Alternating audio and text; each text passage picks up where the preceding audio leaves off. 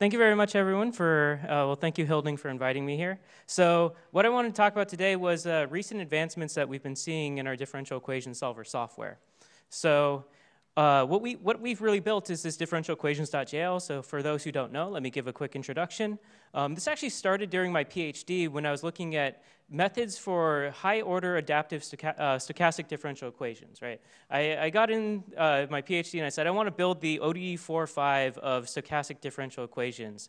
And what I found out to be the hardest part was, how do you know when you actually got it correct, right? So after building a bunch of things for stochastic differential equations, we went back to ordinary differential equations just to find out, like, how good are we building things against C or Fortran methods? And about 3.5 years later, we're still testing that out, right? What we found is that, in order to actually do research in differential equations and numerics, you actually have to find out what are the best softwares out there, and you have to test against it, and you have to really find out which cases are you doing well and which cases are you not. So we had to find out, let's implement it with MPI compatibility, GPU compatibility, implicit methods, IMAX methods, et cetera, do the whole list of them, and now where are we doing well, where are we not? These are the places that we need to research, and now it started as a research platform, so that way we can implement hundreds and hundreds of methods and understand all of them. But now, because it was implemented in such a way so that way it could be efficient, it became a production platform, and now I know a lot of people in this room are actually using these solvers daily. Right. So what I want to actually talk about is not, what is the daily experience of this, but what are the things that we're doing with this platform to further differential equation research. And there are three real major areas. So neural differential equations is the flashy topic we'll start with. A hackable model compiler, which we call modeling toolkit.jl, and improvements to basic numerical methods, right? How can you make a non-stiff solver faster? That's going to be the last thing that we end on. So what I first want to start with is introducing this new field. So I don't know if many people have heard about it, but there's this field called scientific machine learning or scientific AI. I put two of my very recent things up there. So one YouTube talk from JuliaCon 2019 and something that gives an overview of the discipline, what tools are out there for it. And what I want to talk to you about is what is scientific machine learning and how is it, not just machine learning, right? Because we've had people express the opinion that, machine learning doesn't work in science, and I'll completely agree with you that it doesn't it doesn't work well with scientific problems. So what do you have to do differently in order for it to work well with physics, right? So the way to do that is you have to understand what the mathematical structure of machine learning is, right? So what is the mathematical structure of machine learning? Well, you can just think about neural networks are just a form of nonlinear regression, right? So you say, oh, I want to find out how to fit a function, e to the x. You can try to write it out in terms of polynomials. If you do it in polynomials, right, you know what those coefficients are. You have an analytical solution. You also have analytical solutions for some nonlinear forms. But a neural network is just another nonlinear form where you have no idea what the coefficients would be. It's just, you can find those coefficients with optimization, but it's just another nonlinear form, right? So why is this nonlinear form interesting? And it's because of the universal approximation theorem. So people call this the U.A.T., right? So in a nutshell, right, the quick mathematical thing is you say neural networks can get epsilon close to any Rn to Rm function, right? Just make there be enough layers, make your layers big enough, and it will be an epsilon close approximation to your function at every single point in some compact domain, right? And so in some sense, it's a universal approximator which overcomes the curse of dimensionality. So you can have a very high dimensional function, and you can find a neural network that will fit it using local optimizers, right? There's just so much dimensionality in the parameters that a local optimizer is for some reason able to find a very good fit to that function. Nobody really knows why. SciM has created a whole new journal for people to write articles about why. But for now, we can just say, neural networks do this well, right? And so that's why data science and machine learning has worked, because if you treat your model as just, that's some nonlinear function that I don't know, let me try to find it. If you have enough data, you will be able to find a neural network that fits it because of the U.A.T., right? And so that's our starting point. That neural network can fit anything, which means they probably fit everything really badly, right? Unless you have enough data. So people think about them as a black box, right? But the reason why neural networks have worked is because people stopped using them as a black box. So think about convolutional neural networks, right? ImageNet in 2012 really spawned this second wave, or maybe it's the third wave of AI. I don't know. The other waves of AI were way before I was born. But this newest wave of AI in 2012 was spawned because convolutional neural networks started to do image processing better than any of the techniques anyone had done before. And why did they do that? Well, it's because it's still a black box, but it's a black box that understands spatial structure. Because what is a convolution in a convolutional neural network? A convolution is just where you take a square and you say that this square has to go down to that square. Right? So you're basically putting this information into the neural network that pixels that are nearby in a picture kind of matter for each other. Spatial location matters in a picture. And if you put spatial information into a neural network, you suddenly get that image processing works. Right? So you can say that, by embedding this information, you can fit images with less data. You still need big data, but you can use less data to make this an actual usable technique. So let's generalize this to scientific structures, right? And so what is the structure of language? It's not, convolutions, it's differential equations, right? So the first example, the easiest one, is just what would a latent or neural differential equation be? Well, you just say that u prime equals f, where, f can be any function, so let's let f now be a neural network. So if f was a neural network, and you had data for what the dynamics were, then what would you do to be able to find the latent function that matches your dynamics? Well, this just becomes a parameter estimation problem, right? So what you do is you iteratively solve the differential equation, you compute the gradient of the solution with respect to parameters, right? So people would understand this as adjoint sensitivity analysis or differentiable programming, and then you would update the neural network parameters and repeat this process, right? And if you do this, if you build a package around this, so we built this package, diffeqflux.jl, for neural ordinary, stochastic, delay, differential algebraic, differential equations, and neural partial differential equations, which we'll get to later as well. And if you do that, then what you get is you get very nice animations. So here I show a 30-line code, which what we do on the left here is we get data from a real differential equation, and then we build a neural network, and then we iteratively solve this equation to get a new prediction from the current neural network. And then each time we solve it, we get the gradient with respect to the current loss function to update the neural network, and then we keep on updating this neural network until over time we learn the dynamics. So if we keep on going with this animation, you'll find that the dynamics that end up being learned will sooner or later match that data. So it's beautiful, right? You have data, and now you can train a differential equation. All you have to do is you have to make neural network libraries embed within your differential equation solver. That's really the difficulty, and that's the differentiable programming part that I'll leave off here. But now you can train different neural networks within the context of differential equations. Now the real power is completely absent from that example, right? Because the real power comes from adding known structure to your machine learning framework, right? That's what we wanted to get to. So let's mix our differential equation with the neural network in specific ways. So what are some applications of this? Well, the first example is, let's say we have dx dt equals neural network, and then dy dt is a linear function, right? The code looks like this. And now what we're able to say is, I know the differential equation for y. I don't know the differential equation for x. Find what that differential equation for x would be given this data.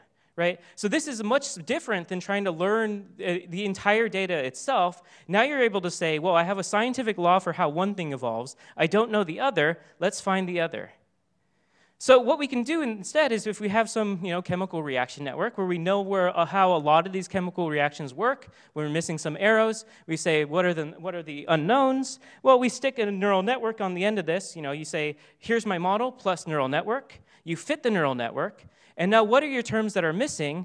Well, what you can do is you can analyze the Jacobian and Hessian of this neural network and find out, hey, this is what it thinks the missing polynomial terms should be inside of my differential equation. And you can try to back out what are the missing reactions from a chemical reaction system. And so what we found, and what others have found in this discipline over the last year or so, is that this gives you a data-efficient form of physics-embedded machine learning, right? Because the neural network that you need to put in here is much smaller, and it needs to learn a lot less, because all of the information that we had from the scientific literature is already encoded inside of the differential equations. So it just needs to learn the missing parts instead of trying to learn the whole system. And so what we found is that we can restate a lot of interesting mathematical problems as training mixed neural differential equations. So nonlinear optimal control can be, well, here's a differential equation system. Here's the function I want to minimize. Now replace your control with a neural network, and now you have one of these mixed neural differential equation systems, and you just use your neural differential equation solver to be able to train that neural network that's in there, and that gives you the neural network that is the optimal control. Right? So this is now, so nonlinear optimal control can be restated as a problem of training a neural differential equation. But there are a lot of other problems that can fall into this as well. So one problem that we see within the current climate model, right? So MIT is partnering with Caltech right now to build the next generation climate model called CLIMA.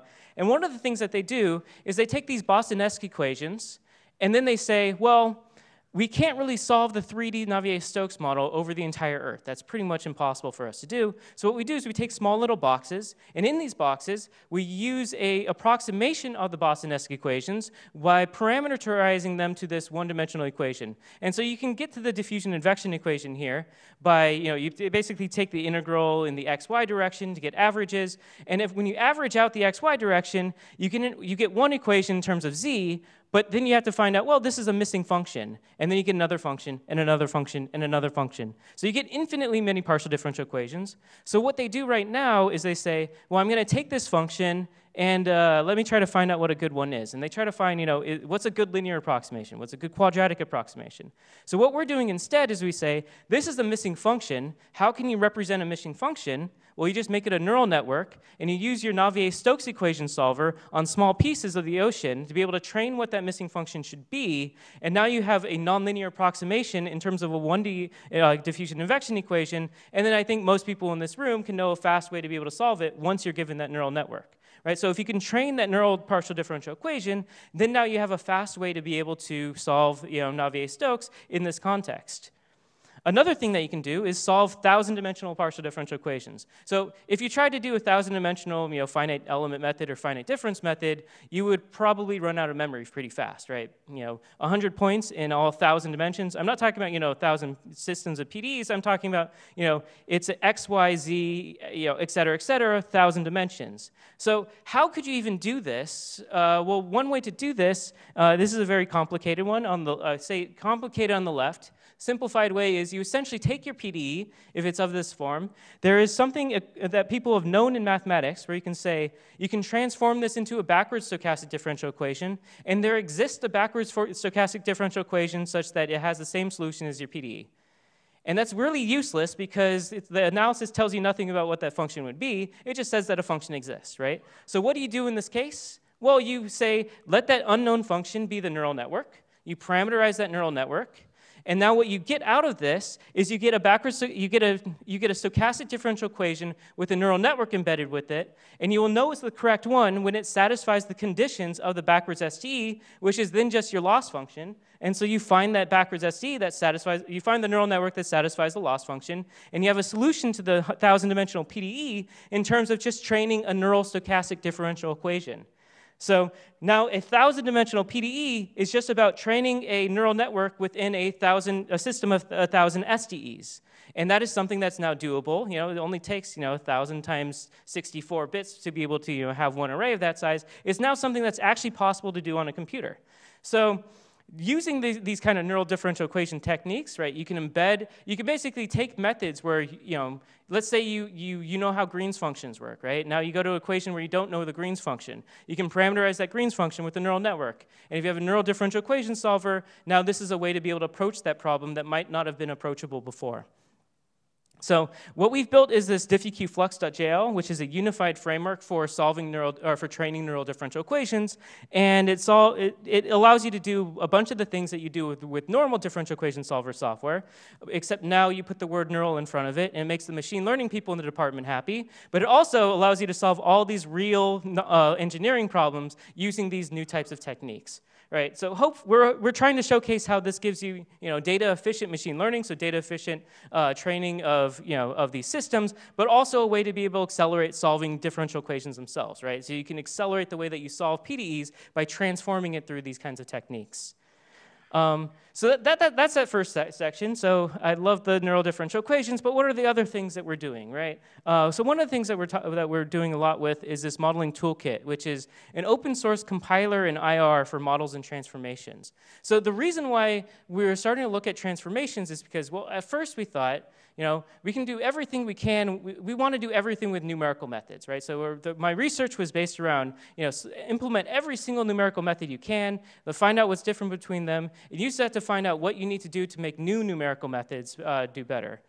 But what we found out is, especially with talking with Hilding, you can't solve everything at the numerical level. Some things have to be done through through symbolic transformations. So what we needed to do is we needed a platform so that way we could just start implementing all of these program transformations to be able to research how these methods work and try to come up with new ones. And so our defining principle was really that instead of trying to build a language, right, you guys could build the languages, you guys are all using the languages. Instead what we'll do is we'll define a model transform, right, we'll define an IR and document this IR. This is how you represent this type of equation. And then a transformation is just a compiler pass from this IR to another IR. And so you can say this is now, and you also allow this IR to have high-level context about the systems, right? The kind of context that you need in order to do the symbolic transformations. And on top of this, anyone could build a domain-specific language. But this is what we'll leave it as. We'll leave it as this is the IR, right? So normally when you're building something like a modelica, you'd have to build one of these intermediate representations in here. Now we'll say this is our interface, so just because we want to start hacking on how transformations work. Right, so here on the left, I kind of just showed this is what it's like. Some people in Julia actually use this as an interface for building models. So you just kind of say, here are my variables, equations, and generate a function, right? So that's what it's like. So now we have a compiler we have a representation for models that we can then start hacking on and start trying to understand how the symbolic methods work. And one of the things that we got working very early on, which is interesting, is that if you treat your symbolic variables if you treat your symbolic types like they were numbers, and then you tell the Julia compiler to treat them like they're numbers in every single function that they go into, then they will work in functions that you've never actually defined. So here's an equation where this is how a user gives us an ordinary differential equation for numerical solving. And we say, well, I don't want to deal with it numerically, right? So what you do is you take the modeling toolkit and you put these variables in there, and then you trace their function, and you get out their numerical function as a symbolic function. So this is a full example that works out. You give me a numerical function. I turn it into one that's symbolic on the fly. I use that to compute the derivative, the Jacobian, and then I can give you back your symbolic Jacobian from your numerical function. So now you don't even have to ask people to use your DSL. You just say, well, if you've ever written a numerical function, I can turn it into my DSL so I can start using your models to play with. So that's a fun little feature that actually kind of comes for free just by pushing through the compiler this idea that my symbolic operation type is just a number. And now what our current research is in doing things like trying to understand how different algorithms, or different ways to represent high-level algorithms. So for example, what I'm showing on the left here is, here's a way of describing a PDE system which is discretization independent. And then we can have other packages. So we actually have many different groups in Julia that are writing these discretization systems so that way they can say, from this PDE, here I'm going to do a finite difference discretization on it. And it kicks out an ODE problem that the ODE solver can solve. But someone else can then add a discretization dispatch that says, oh, discretize it like a finite element method, discretize it like a pseudospectral method. And so we're using that to be able to understand, if you can have one code where you change one line to be able to change to all the different PD discretizations, what can you start finding out about the efficiencies of these different methods in different contexts? Other things that we're looking at are, for example, model order reduction, since now we have this formulation, and we have this idea of just everything about the IR is just writing a compilation pass from one IR to the next IR. Model order reduction is one of these forms, which is just a compile pass. And so how do these linear methods do?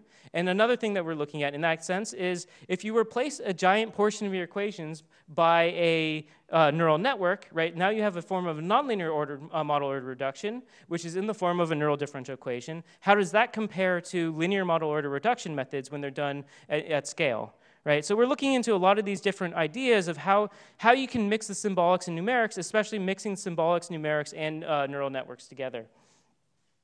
And now for the last part, let's just assume that your differential equation is good, right? So let's assume that if you wanted to put neural networks in there, you did. If you wanted to, do tearing and, DA index reduction, all that, you end up with a system that you actually wanted to numerically integrate. At this point, is there anything that we can do on the numerical side to improve the solving of the equations that are given to us just as numerics? And what I really want to show is that you can even make non-stiff methods better, right? So non-stiff methods are still being improved in 2019. How is that the case? Well, so if you take a look at your Runge-Kutta methods, right? So you learn RK4, all these, but there's a more general structure to the Runge-Kutta method, which is it's just a loop of adding number or taking values of the derivative to be able to extrapolate in the future and get another derivative value, and you keep on putting these together, and then you do some linear combination between all your derivative values. And so you can get this table, which is a Butcher tableau, and you can understand that this table of numbers represents my Runge-Kutta method, right? And there are many ways to judge a Runge-Kutta method. So what you can do is you can say, I have a fourth order method, so what are the fifth order coefficients? Well, the fifth order coefficients, you can actually write them down, and you say, well, if those are the next terms of my Taylor series, I want them to be as small as possible, because then those are going to be the main terms of my error. Another thing that you can look at is the stability of the method, right? What is the largest step size that you can take given certain eigenvalues? And so for a given Runge-Kutta method of, say order 4 or 5, you can fill any real numbers into that table, and you get a different next order error coefficients, and you get different stability. So the question is, what is the best numbers that you can choose? Well, of course, there's going to be a lot of things that you can choose, and they'll have different ups and downs. And so the one that people chose back in the 80s was just, the Dorman-Prince method, which is these coefficients, where what they did was, at the time, they didn't have really nice computers to do global optimization, and so they just zeroed out this area right here to be able to say, well, this makes the optimization easier to do by hand. They did a few hand calculations, so that way they got rational numbers, and then they found out what the other coefficients had to be given the order coefficients. And that was done in 1980. You know that as Dupree or ODE45, and you're still using that. For the most part, unless you're in Julia, because what happened was people later in like 2013 found out that, hey, you don't have to make this assumption. We don't have to make everything rational numbers to make it easy. We can instead run global optimization to be able to find out what the best coefficients would be to minimize these error coefficients. And so there have actually been some very recent methods. So the ones that we showcase in our tutorials, like the SIT5 method, has about, I think it was a 20% smaller error coefficients, and that does kind of correspond to larger step sizes in real user code, and that does mean that it's small efficiency gain. It's nothing huge. No one would probably ever give you an academic grant for speeding up non-stiff solvers by 20%. But what it does mean is that everyone's code is sped up by 20%, and there's a lot of people who use that, and so that's something that we really should be making use of. And also, there's even larger gains that are had with some of the higher order methods. So Werner in 2013 also came out with these 7th order, 8th order, 9th order methods, which used a lot more of these global optimization techniques to come up with better coefficients. And how much better might these be? Well, if you take a look at, here's the error, here's the time, and so if you take a vertical line, this is the amount of time it takes to solve the equation with the same accuracy with different methods. You can see that this 9th or the 7th order Verne method can be about 10 times to 5 times faster, just because they've really optimized the coefficients a lot more. And this is, the Werner is actually the same John Werner who created a lot of these methods all the way back in the 80s and 90s, but he's just come back with these newer optimization techniques and really optimize the coefficients more. And if you go from equation to equation, you can see very consistent results that these higher order Runge-Kutta methods with more optimized coefficients will give you something that is, a more optimized solution. So these are recent things that are not even embedded in most software yet. This just sits in there in the literature, and so everyone goes, yes, the academics are done here because they found out that there's a better method, and so therefore there's nothing else to do. But of course, you probably want that in your software instead of the older method, right? So another thing that's out there is that parallelism is really not well explored. So Julia gives us this nice trick where you have this broadcasting syntax. So in MATLAB, if you do dot star, it does element-wise of A times B. But in Julia, what it lowers down to a map, where it's a map of all of the functions which are contained, built inside of a single kernel. And so this kernel fusion is not something that is just nice for making loops a little faster. But what it means is that if you've overridden how how element-wise, what it means for this equation, right? So if you just say element-wise means do this on an arbitrary function, then the entirety of our ordinary differential equation solver will recompile to use your definition of element-wise. So that means that if you define an array type such that your element-wise performs the element-wise operation on the GPU, then this code automatically recompiles to work on the GPU. If you've written an array type so that way it works on through MPI, and through MPI it communicates between multiple GPUs, then this is something that will automatically work between multiple GPUs through MPI. Right? And so this is something that we've demonstrated with the Klima climate model, because this code, which just exists as the standard ODE solver, is something that they've now been able to put inside the climate model, and just by defining an array type, it's able to recompile to be able to be heterogeneous, give you heterogeneous parallelism. So this is one nice thing that kind of comes for free. So now you have 300 methods with free parallelism. But is there something else we should also be doing to be able to improve the parallelism that we get? And the answer is yes, because this requires that your arrays are really large. And so if someone doesn't have very large systems where it makes sense to parallelize through the array operations, what are some other things that you should be looking at? Well, it turns out that one of the authors of this stream, so Ketchison in 2016 made this picture, but this is actually a recent implementation of one of Klaus's earlier algorithms in 1994. So I'm happy to, to finally meet the people who've kind of done this thing. One of the things that you could do is extrapolation methods can be written as doing Euler's method with different step sizes and then adding them together. Well, if you're doing Euler's method with different step sizes, you can put different step sizes on different computers and then just add them all together by sending it all back.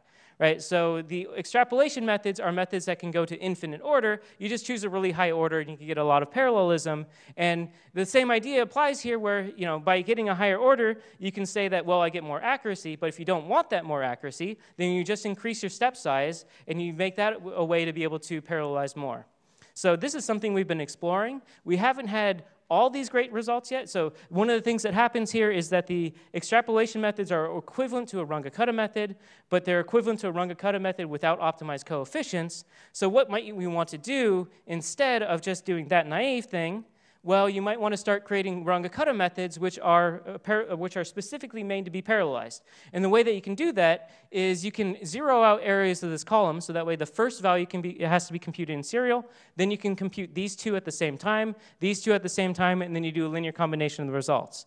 So that'd be great, because this would be a Runge-Kutta method which is optimized specifically for dual cores. So you can do this where you can say, let me create an optimized fifth order method for 4 cores, because most people have 4 cores, maybe 8 cores, maybe 16 cores. So it would be great to just go do this, optimize the coefficients, and you get some really good parallel methods, and no one's done that yet. So that's one of the next things that we're doing. And if anyone wants to help us work on that, that'd be a great opportunity. So you could do this with explicit Runge-Kutta methods, and you can also do it with implicit Runge-Kutta methods, and it's just kind of waiting for someone to work on it.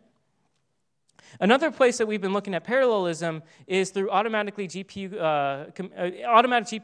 parallelism of a user-level code. So if you give us this numerical code, right? I keep on showing the Lorentz example because everyone knows it. So the Lorentz equation is nice and small. So what do you actually have in your computer when you have a GPU? Well, you have a accelerator card which has thousands of chips. So the one that I have with my computer is just a gaming level one. You can get it for $300, and you get 3,000 cores. All of these cores are maybe 10 times slower than the CPU, but you can run them all at the same time. So one level of parallelism is if your system is small enough, say less than 50 ODEs, well, then what you might want to do is take that ODE and you compile it to a .ptx kernel, and then you allow the user to solve 3,000 of their version of the ODE at the same time. So what are things that you can speed up by doing that? Well, what you can speed up are things like parameter searches, global sensitivity analysis, anything where they need to compute the same function with a bunch of different parameters. And now what we've been able to do is we've been able to automate that, so that way any of the 300 existing native Julia methods, you can take that method And as long as it's GPU compatible, which they all are through that dot syntax, right? You can take any of those methods. You can take a user-level function just written in Julia, and we'll take it and we'll automatically compile it to the GPU, so that way that you can then solve thousands of parameters at the same time. So this is a different level of parallelism, right? This is parallelism where you want to solve a lot of very small function, or a lot of very small ODEs, but it's another level that needs to be targeted. And what we're seeing some very good results for, between 12 to 90x, depending on the difference between your CPU and your GPU, if you want to do these large parameter searches on less than 50 ODEs. It is only a method that handles smaller differential equations, because you have to make sure that you don't overload the GPU registers, which are smaller than CPU registers. But if you do this, you can solve 50 ODEs, 3,000 at a time, and that's much better than solving 12 at a time, or whatever you're currently doing on a standard node. So that was just on, those are just some things that you can do to make non-stiff ODEs faster, right? So the question everyone here probably wants to hear about is, how do you then go to stiff differential equations? And differential algebraic equations are just essentially infinitely stiff ones. So what I want to talk about are follow the BDF and what's coming to get Gears method, right? So everyone knows Gears method. It became, this magical method like VODE, CVODE, etc. What are some ideas for how to get around the efficiency that we found through that? Essentially, that software is very efficient. What are some ideas that might be more mathematically efficient that we just need better software to be able to tackle with? So let's take a look at the evolution of the method, right? It's basically as old as computers itself. You start with Gears method, but what they did was they used an adaptive order, adaptive time method, and whenever they adapted their order, it would change whenever they adapted the time, it would change the time points in the history that you need to use. And so what they did was they just said, well, if we don't know the right points in history, we'll just use an interpolation to get those points. It ended up lowering the stability, and so Alan Hindmarsh kind of came and he updated the code by first adding root finding and Krylov methods, etc. But then they changed to this variable coefficient form that got rid of that issue with the interpolation. And since then, they've made this CVODE. So it's really been kind of one person who's taken the code all through these stages, and almost all stiff ODE solvers that you know of have kind of come from this series. Another one that kind of comes from the same series is Dassel, which is Linda Petzold was working with Alan Hindmarsh. Dassel or LSODA kind of is where Dassel kind of comes from, and then Dassel, so you go from LSODA to Dassel, and then Dassel is basically Alan Hindmarsh taking it back from Linda Petzold to put in the you put in the CVODE style, and now you have IDA, right? So all these methods are pretty much the same people, the same software, just small variations as you go through many histories. So how come no one has been able to really beat that? It's really more about the software engineering than it is about the method. Because the method, if you actually look at its properties, it has some major issues. So, for example, if you look at the BDF method, it's actually only A-stable. Well, it's L-stable till second order. If you get above second order, though, it loses its A stability. And so a lot of times, if you actually take a look at what's going on in your BDF code, if you make CVODE give you out what every single step looks like, it's actually taking very small steps. But the reason why it's doing well is because they've really engineered how they're taking their Jacobian, right? So earlier we heard about quasi-Newton steps. Well, what the BDF method, what CVODE is doing in the background is if it will use the same Jacobian between different steps, assuming that it doesn't change very much. And because it's taking very small steps to be able to handle this stiff equation, because it doesn't have A stability all the time, then it's able to just get less Jacobians, and it's able to be faster than most naive implementations. So that's probably not the thing that you thought you'd hear, right? You probably hear that BDF would give you really large time steps, but actually one of the reasons why it does really well is it takes really small time steps and uses that effectively. So the other thing that kind of happens is every time you have an event, it has no more history.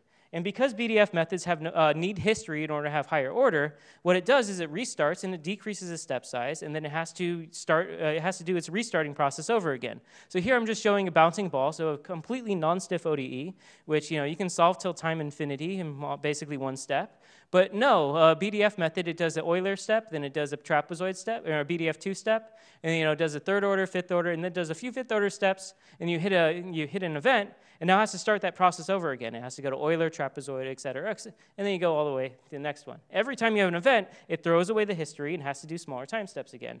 Now, because it's able to reuse the Jacobian between those steps, it's not as bad as as something else, but it still needs to do the linear solve process with that the LU factorized Jacobian. Whereas something like a Rodas-5 method, with a fifth order Rosenbrock method, it doesn't need history, so it just kind of steps from event to event, and as long as you have a good enough interpolation, you can get all the values that you need within the interval with the full, third order, fifth order, etc.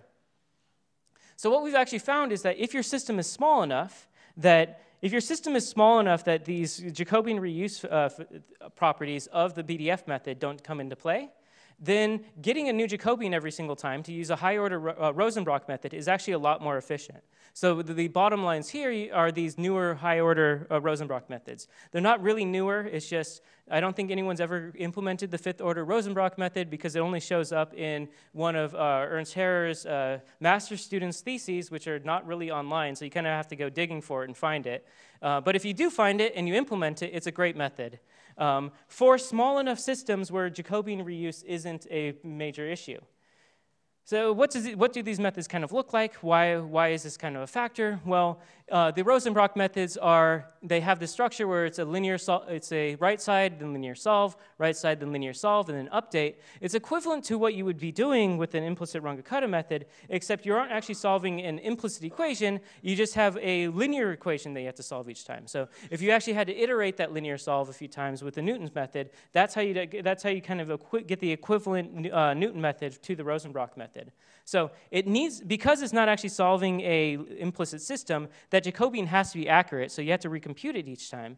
But because of the way that this method is set up, it's essentially a Runge-Kutta method with a few linear solves in there, so that way it could be stable. And so then what you can do is you can say, what's the fifth order method with the most efficient coefficients, so that way it can take the biggest step size possible to get the least error, etc. It's the same problem as the Runge-Kutta methods. And then someone has optimized the fifth order Rosenbrock method, and it gives you good results as long as you're able to compute new Jacobians every single step. Right? You can still lose out to CVODE because it's reusing the same W that is factorized from before, but as long as W is small enough that the O of n squared factorization doesn't take over, this ends up being more efficient. And so now what are some other things that you can do to get around the supremacy of BDF for some cases? Well, you can say, I'm not going to just solve an ODE, but I'm going to solve specific cases of ODEs.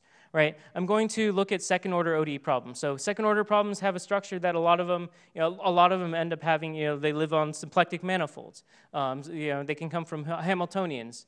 Other things that you can look at are split ODE problems, which is, here, instead of just giving you an F, I can give you an F1 and F2, so that way part of it can be implicit, part of it can be explicit. You can make that list of F1, F2, F3, etc. go on as long as you want as well, as long as you have a solver that specializes on all that information.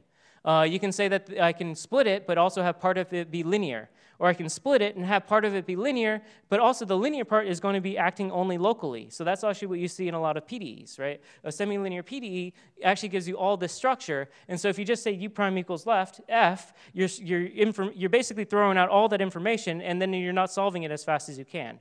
Right? So if you split up your ODE solver and you say, these are all the different ways that you can start giving me methods, what are some things that you can start doing? Well, then these methods that a lot of people think of as for PDEs actually become a method for very simple forms of ODEs, right? So exponential integrators you can think of as an integrator for a semi-linear ODE, which is an ODE where you have a linear part and a nonlinear part. And these methods were first developed for partial differential equations, but they let you essentially get the analytical solution to the linear part and then only have to deal numerically with the other part. And so one of the questions that we've been thinking about is, can you take an equation, if someone just gives you an ODE where they give you the two parts together, can you find out, can you use one of these tools like Modeling Toolkit to find out how to divide it up for them such that you can get a more efficient solving method?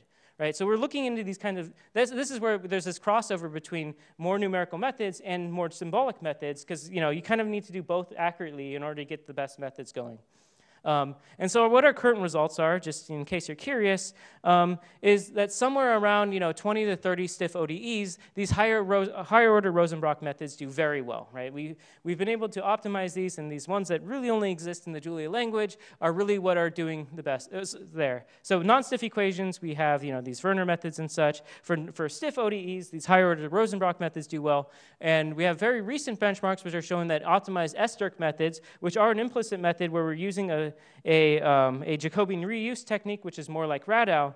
In these cases, for less than 2,000 ODEs, we found that these methods have now been the newest optimized ones. So these are former Rackauckas methods, which have been optimized. And then when you get to above 2,000 ODEs, we still have this unhappy face because we can't beat the old sundial BDF there, but this is an ongoing research problem to find out what are the things about sundials that's making it do well here, and how can we instead just start improving different methods to see if we can get something better. But even in that case, right, we still find that there are different methods where in very specific cases, which are commonly used, there are better methods than BDF. So in a lot of PDE contexts, what we found is that there are these stabilized explicit methods, like the ROC method, so ROC2, ROC4, and there was one that was eCirc, which is just published in August 2019. Those methods actually end up being better than the BDF method in these PDE contexts because you don't end up having large complex eigenvalues, and that's one of the limits on the stability. So if you allow yourself to limit the problems you're going to solve, you can build a method which is specifically good for that case. And also, if you know of a good split for your equation, then IMEX methods tend to do better than the BDF. But if you don't know anything about your equation, then you kind of have to fall back to there. So there's still a lot of ongoing research that we're doing to be able to try to crack the code of what is the best method for all these different cases. But what we've kind of built is a research platform to really investigate this in all the different dimensions. And what we're really trying to do with this, and some of the Julia users kind of are happy about this, right? So this is a feature I never use, but then whenever I get an error report, I see that this is getting a lot of use now. That what the user does is they just say solve problem, and we pick an algorithm for them. And what we end up doing is like, if you've given us any information on whether your problem's stiff, well, if it's unknown, then we can use methods that are auto switching between Rackauckas methods and Rosenbrock methods. If it's a certain size, if we know if it's larger than a certain size, then we switch to ES-Dirk methods. So we basically have a poly algorithm now that says if you give us nothing, but you want to have this equation solved, we can find an algorithm for you because of all the benchmarks that we have in the background.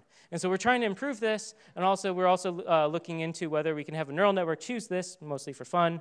But these are things that in the end we think that we can abstract away all the, we want to find all the subtleties to find out what the best method is for every case. But in the end, I think that we can take that away from the user and say, well, you don't really need to specify the method anymore because we've done enough benchmarking to know what's going to do well here. So in conclusion, today you can solve differential equations, and tomorrow I very much hope that you'll be able to solve them much faster, right? So there's a lot of things that we're doing. We're going to be embedding neural networks within methods to be able to solve 1,000-dimensional PDEs, right? So that 1,000-dimensional PDE example solves now in 5 minutes on a laptop. So that's one of these changes where using these entirely new methods can really change what is possible. We build a compiler so that way we're able to look at how these different techniques like model order reduction, what happens when you do them on these systems, how do they compare to neural network model order reductions, and this is now becoming one of our new research areas. And then we're just continuing to improve the numerical methods. So we have a whole team in the Julia DiffyQ ecosystem, which is all dedicated to, we want to solve these things fast. Everything is written in pure Julia, so everyone who knows the language can then just hack on all the different areas and start playing around with what happens when you change all the different pieces. And pretty much daily or weekly, we have advances in different areas, right? What I've shown you here is just what we've talked about with ODEs, but probably most of the work has gone into new methods for SDEs and delay differential equations. And so you can basically read through that or join our chats if you want to learn all about the intricacies of solving a differential equation. And so I just want, I'm young and I'm just starting my faculty search, so I need to ask if you're a student and you want a paid summer position and you think that differential equations are cool, and everyone says that they have positions for machine learning, well, I'm the one person probably that's telling you that you can work on differential equations if you want, and so you can contact me for Google Summer of Code. So if you want a paid position in the summer where no Julia experience is required, but you will learn Julia and you get to hack on these differential equation solvers, maybe try to make one the fastest in the this domain and write a really nice blog post that you've made the fastest differential equation solver for this specific problem, you can come talk to me and we can get you set up with one of these positions. And if you're in the industry and you're interested in this research, we are trying to get a CSSI grant together, which is a grant for the Julia DiffyQ software ecosystem, and it's open source tools for differential equations. And what we're really looking for is industry support to basically be able to say, yes, industry actually cares that this research is being done. Right? The academics kind of think that making ODEs faster is not something that anyone cares about anymore. No one cares about DAEs. Everything's all stochastic delay differential equations now in academia. But what we need to do is we need to get support from industry to be able to say, no, people actually care if you make a DAE faster. So please come talk to me if you want to give us a letter of support. So thank you very much. Hopefully you think that a lot will come for differential equation research in the future.